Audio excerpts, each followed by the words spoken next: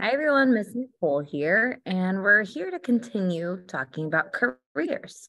So I know that at this point we've talked about multiple intelligences or the different learning styles that we all have, and how oftentimes those learning styles can inform or help us decide what we'd like to do as we get older.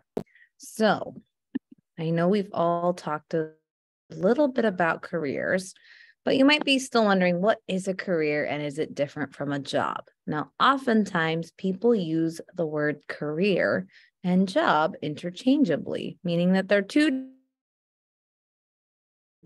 but oftentimes people say they have the same name. Actually, they're a little bit different or a lot different, but I feel that I could explain it, but I found this video that I thought explains it even better. So I thought I would share that with you first, and then we'll talk a little bit more about careers. Okay. So this video here is called, "What is the difference between a job and a career?" Job and career. These are just two words that mean the same thing, right? Kind of like grocery store and supermarket, market and this one. Not quite. While a lot of people might use both words to describe the same thing, there are important differences. Let's dig deeper into the terms job and career. Both terms are about being employed, being paid for your work. A job typically refers to what you're getting paid to do today, while a career typically refers to your lifelong ambition. So you might have a job as a cashier at a fast food restaurant to earn money today, but your career goal is to work in counseling for families. In this case, your job isn't directly related to your career, but you will earn valuable skills and you'll earn the money you need to help pay for college. In the past, many people had the same job for most of their life, so their job was their career. But that isn't as common today. Most people, especially teens like you, will have 7 to 10 jobs in their lifetime, which means that the specific job you have will likely change many times in your life. But if you know what career you want, every job you take can help you do more and more of the work you want to do. If you want a career in construction, the key is to get the first job so you start to build experience. Then grow your skills and continue to look for jobs that give you the opportunities that you want. And sometimes we discover the careers we want through the experience of a job.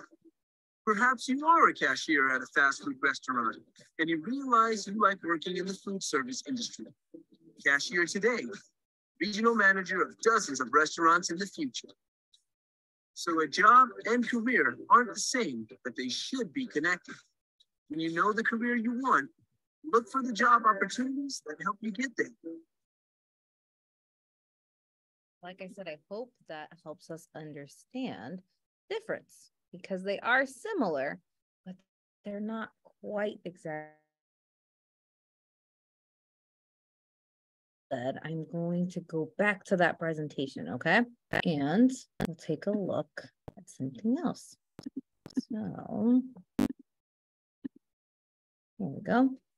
So oftentimes when it comes to a career, you may have seen that people carry business cards or a little tiny card that gives contact information, their job, and who they are. Now, oftentimes on a business card, what people include are their name, the business name that they work for, whether it's their own business or a business that a company or a business that they're working for, a phone number so that people can reach them, an email address so that people can also reach them in a different way. And sometimes they'll have an image or a picture. That image might be an image from their business. It might be something related to the job that they do, or maybe they'll even just have a picture of themselves. All business cards look a little different. So these are some examples of business cards. Let's take a look and see if we notice what to include. So notice this is Kenson Brothers.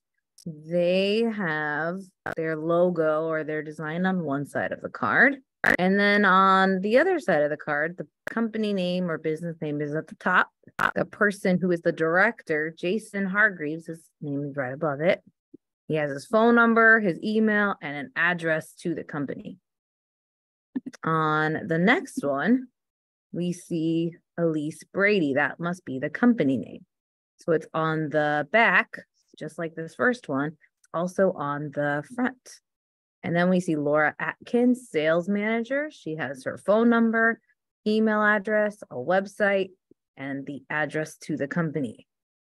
Then we have James Smith, sales manager. I'm not sure what the company is for this person because I don't see a company name, but I do see their website and email address and phone number. Okay, and then we have Joe the plumber. He has a fun image here of a superhero plumber. That might be his child or a person he knows.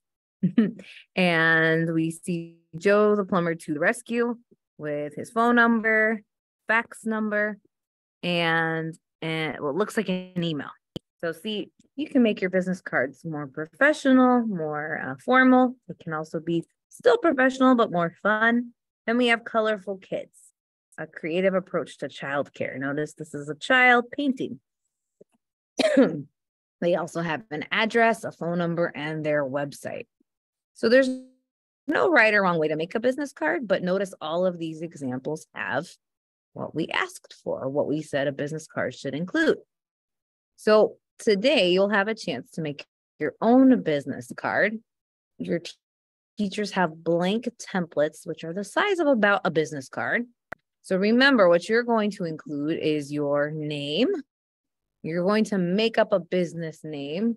So I want you to think of what you would like to do when you get older. Make up your business name. It could be anything you'd like. It could be a real business name or one that you want to create. You can include a phone number. It could be your real phone number if you want it to be. You could also just make it up. And an email. Maybe you remember your student email for your Chromebooks. You could use that or just make up something. And the image or picture, it could be a picture of yourself. It could be a picture of your company. It's really up to you. Okay. And to give you one more idea, I'm going to share my business card with you all. Now, my business card, if I show you on the camera, it's actually more of a tan color. But here on the scan, it came out a little bit whiter. But let's take a look at mine too. And you get to see my contact information.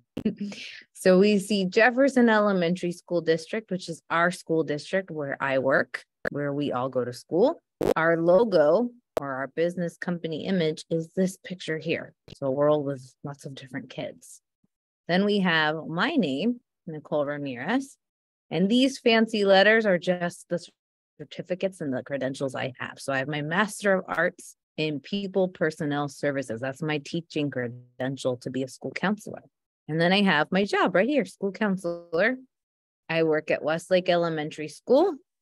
I have our school's address here. This is my phone number to reach me.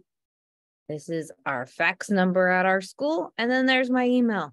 So my business card also includes all of the information that we said a business card should include. So I really am excited to see what all of your business cards look like and what you all decide. Remember, be as creative and just have fun with it.